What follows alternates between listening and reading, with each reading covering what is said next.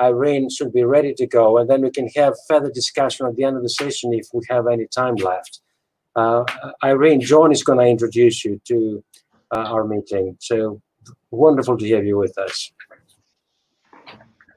Thank you, John. Yes, well, thank you, Michael. Welcome, Irene. Professor Irene Lang. She is professor at the Medical University of Vienna, lovely Vienna in Austria. And she's a busy interventional cardiologist, but she also has time to be one of the absolute leading lights in the pulmonary hypertension world. She has a wide range of interests, from the basic science underpinning the mechanisms of pulmonary vascular occlusion to pioneering balloon angioplasty as a developing treatment for chronic thromboembolic pulmonary hypertension. And she'll speak to us today about balloon angioplasty for pulmonary thrombosis. Thank you, Irene. Well, thank you. I'd like to thank you for the very kind introduction, and I'm really honored to be here and to talk to you about balloon pulmonary angioplasty. Can you see the slides? Yes, can you see them well? Great, yes, because I cannot check that. So the topic is started in 2014 in my life, and since then has changed my life a lot, because I do a lot of this work, and I remember that the roots at least in Europe, came from pediatric interventionists, and I will come back to that. So on this slide, you see in the left upper and the right upper corner, a A10 segment of a pulmonary artery, very big, it's 14 millimeter right there, and we were able to open that up in an inoperable patient. So here's my disclosures. I have disclosures with companies that have to do with pulmonary hypertension and vascular medicine in general. So the WHO classification of pulmonary hypertension has in the group 4, which is shown here, the conditions of pulmonary hypertension due to pulmonary artery obstructions, and it's quite wide, understanding a number of different conditions, the main being chronic thromboembolic pulmonary hypertension. But there's also other obstructions, and as you go down the list, there is also congenital pulmonary artery stenosis. What is not here, and what will be here at the next revision, will be peripheral pulmonary stenosis, which is an Asian condition. I've also seen it in middle of Europe. And basically the two conditions, chronic thromboembolic pulmonary hypertension and congenital pulmonary artery stenosis / PPS, peripheral pulmonary stenosis, which is probably not congenital. It's thought to be due to viral disease. Those are amenable to balloon pulmonary angioplasty. To illustrate the two different domains here, I've chosen this example that was shared by Hiroto Shimokawahara from Okayama, where I learned a lot of my interventional expertise. So the two ladies, two have positive perfusion scintigrams, wedge-shaped defects pointing to major vessel pulmonary artery obstruction, group 4 pulmonary hypertension. So if you look at them more closely, and this is here on the left side, a pulmonary angiogram, and on the right side, a pulmonary angiogram, and the diagnosis is at the top of the two angiograms. Those are the gold standard for interventional cardiologists, at least, but we are learning, of course, to use other domains, but let me stay with pulmonary angiography for now.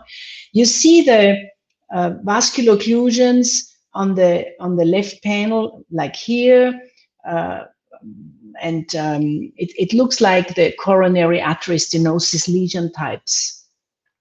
While on the right side, you have total occlusions, as shown up here, blunt end occlusions, you have webs and bands and obstructions and tapered occlusions. So more the occlusive type with residual flow. So looks similar, but if you look at the pathology, and I kind of believe in pathology to help us learn On the left side, it's an intimal hyperplastic disease, looks like a coronary artery cross-section, but it's from a patient with peripheral pulmonary stenosis. On the right side, a web that is filling up the vessel, while the medial layer and the intimal layer are not so thickened as on the left. While you need stents on the left side as you create in-lesion restenosis with a balloon, you don't need that on the right side as you break the webs and don't hurt the intimal layer and don't activate embryonic genes to cause intimal hyperplasia. Two different conditions. On the left side, branch stenosis, peripheral pulmonary stenosis, needs a stent. On the right side, CTEPH, intravascular webs with some integration in the intima, but you never break the intima and cause restenosis. So having said that, I will be focusing on CTEPH because this is where I have expertise and where I've learned from my colleagues to help patients. So we're talking about a pulmonary hypertension that's mostly precapillary, not necessarily, that is classified into a major vessel obstructive disorder with different lesions. They are seen on CT scan, on pulmonary angiography. VQ is the screening, and the definition is by CT scan or angiography. And you need 3 months of effective anticoagulation to be able to make the diagnosis.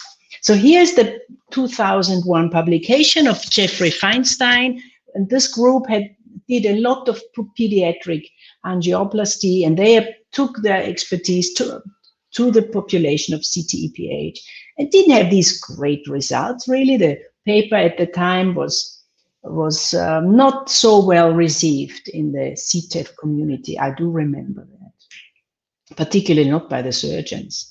And it was argued that it didn't work well. In 2019, we do BPA by plane, at least I do, 8 French.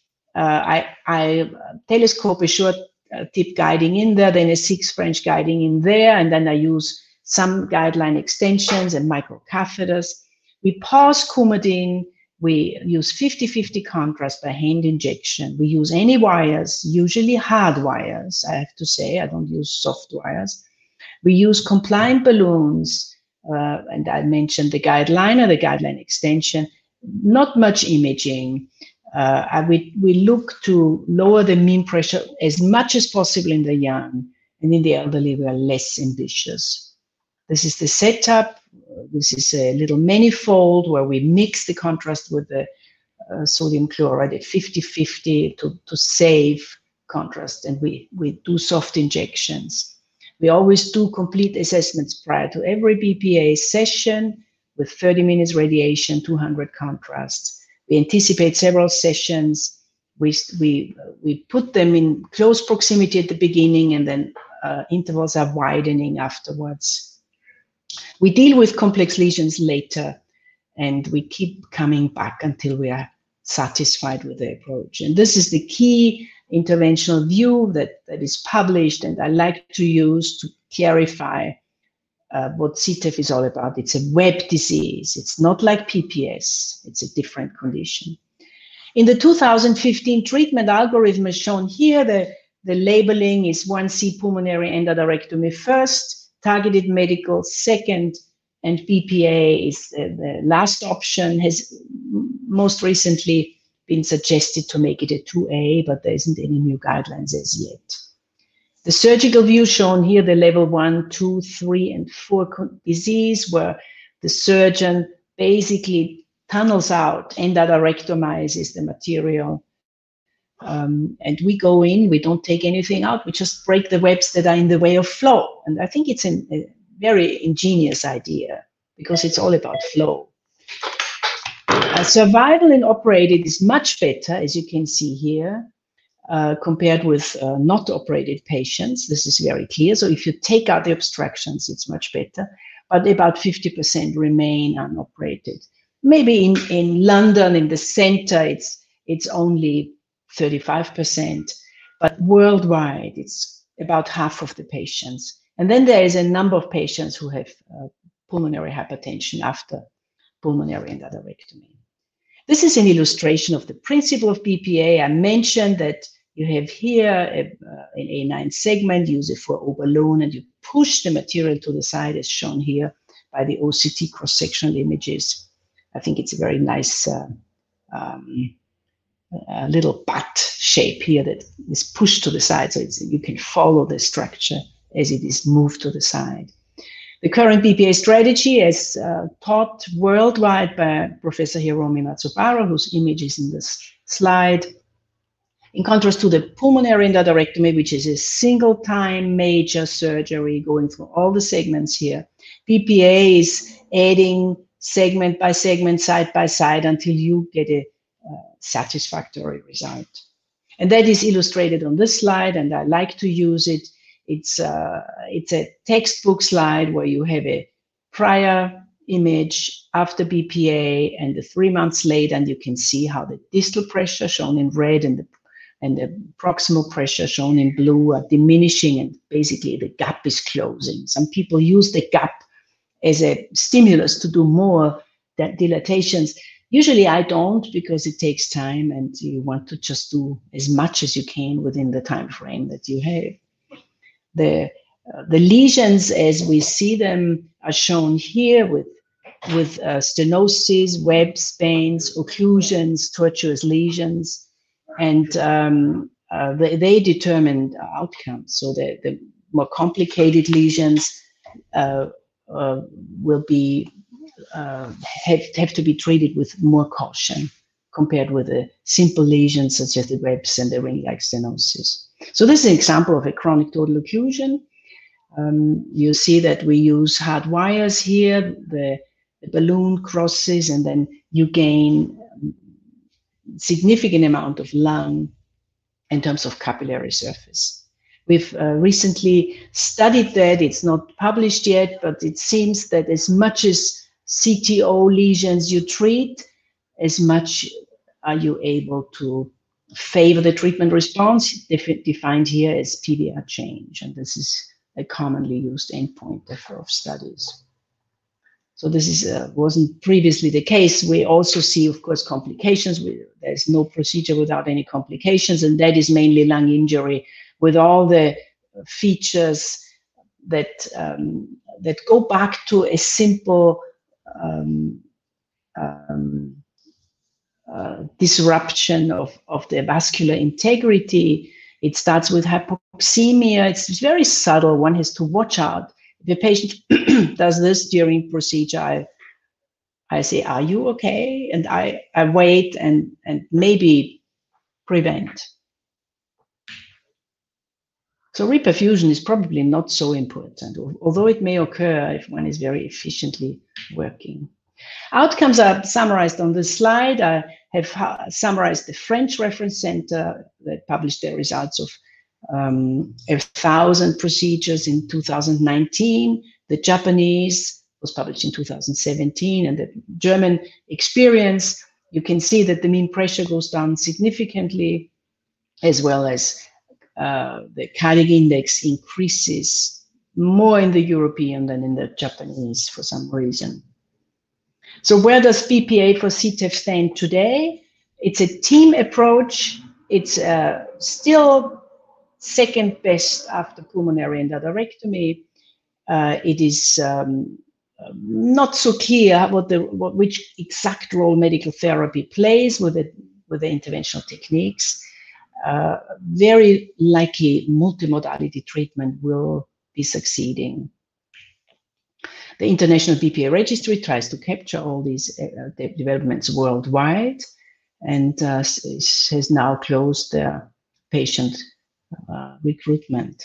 So in conclusion, I would like to remind you that balloon pulmonary angioplasty is an effective percutaneous intervention for pulmonary arteries, also for pulmonary veins, by the way. It is, there is a branch stenosis BPA and PPS BPA. They need to be concluded by stenting. But in terms of CTEPH, BPA doesn't need stents. It's mainly performed without stents. It's an effective procedure. It decreases mean pressure by 32+%, PVR by 50%, low complication rates between 1 and 10% of cases, 30-day mortality below 2%, and international BPA registry will provide insights into practice, safety, and outcomes. Thank you. Thank you very much. Thank you very much, Irene. It looks like someone's coming to try and get you in the. Yeah, no. Be careful. I cannot help. I'm in the hospital, you know. It's possible that somebody. It was a wonderful talk. Thank you very much, Michael. I don't know whether should we get everyone together for questions now, or how do you want to play it? I think we should share a few questions because this is hot now, particularly Irene's presentation. So. Yeah. So I was going to ask, you know, in 5 years' time, how do you think the landscape will have changed in terms of BPA versus pulmonary endarterectomy? You know, I think I know, you know. There will be a small study comparing PEA and BPA, and it will be showing non-inferiority of BPA, but it will be in a very clearly defined patient population, and it will be argued that it will not change that the fact that main pulmonary artery disease is a domain for the surgeons. Mm-hmm. You know that it's like I think it's 40% are really main. So but it will split. So there will be a PA first, but for a large proportion of patients, it will be much equal, you know. And maybe in some instances, CTEF teams will decide to do PA first, then BPA. And all around this medical. I think it will be a challenge for CTEF teams. And if they are smart teams, they use their tools, I think. Very wise. And just another question about chronic thromboembolic disease. So that's where people haven't developed pulmonary hypertension, but still have the vascular occlusions and abnormalities, but are breathless. Do you see this technique expanding into that area? Because that's obviously could be a large number. I think so. I think it will, because it's, remember the publication from Papworth on the CTED cases who underwent pulmonary endarterectomy. There was no mortality, but there were complications. So you have to, of course, BPA has complications. So the question is, much of those complications were atrial fibrillation, I remember. If the complication rate keeps going down with more practice, I think those will be very comparable techniques in this very specific subset of patients. Although in the unilateral occlusion cases, I think BPA has no place. It will remain a PA indication. Okay. And many of the CTEPs, we have to say now CTEPT, which is terrible, I think. Many of the CTED cases, I think, some of them are unilateral occlusion. Yeah. I'm just having a look to see if there are any questions from the audience. I had another one actually, because it seems to be that that there is progressive improvement over time after you've performed the angioplasty. What do you think is going on there? That's a good question. You know, the Okayama group has published a paper on sequential IVUS studies, and they are showing that the reference diameter is increasing over time. So there seems to be a remodeling process that's driven by the flow. And I think pediatric cardiologists know this much better than we do, but there is something like a flow-driven remodeling. I think it's very interesting. Yeah, it's becoming really big. I mean, you've probably seen it in your patients. If you bring them back 3 months later, it's like, you don't recognize anatomy. It's so big. It has completely changed. I think it's an interesting remodeling process. Very good. Michael? Quite remarkable. and a beautiful talk. And Irene with Jane Summerall gave us some wisdom during the lunch break. Maybe one could say that there's no single technique that completely replaces what there is over there, but it complements it. But it'd be nice to see how this evolves. This is fantastic.